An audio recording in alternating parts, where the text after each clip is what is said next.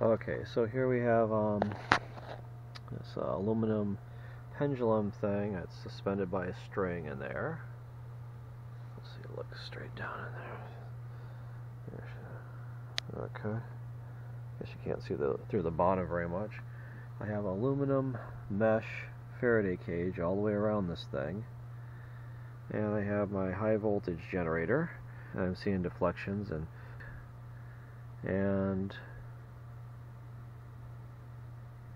huh.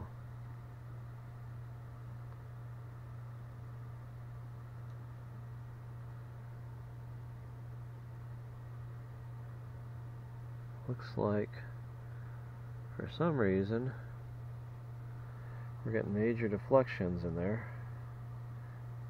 It seems to be following the electrostatic field. Oh.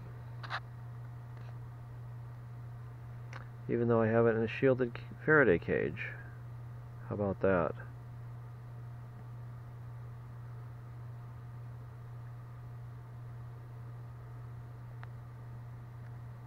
Huh.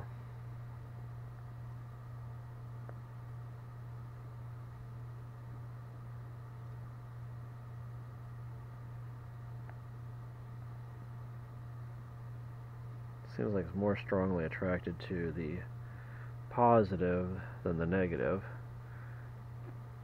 but still it should be completely shielded, shouldn't it?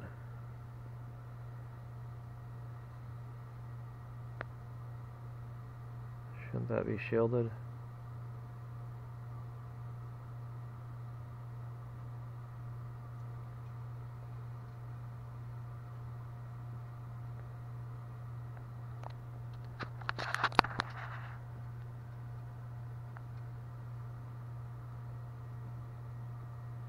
Oh.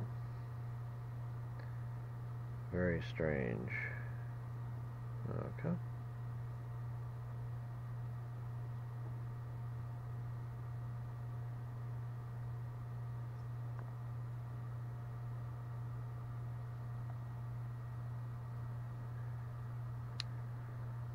Anyway, definitely is aluminum. Should be a good conductor. Should be shielding the electrostatic fields. I don't know why it's not. Okay. Seems very strange. Okay, I was just going to make some comments on this guy here, this torsion field thing. So, it's kind of thick glass. One theory that I have, I know Townsend Brown is working on electrogravity, and that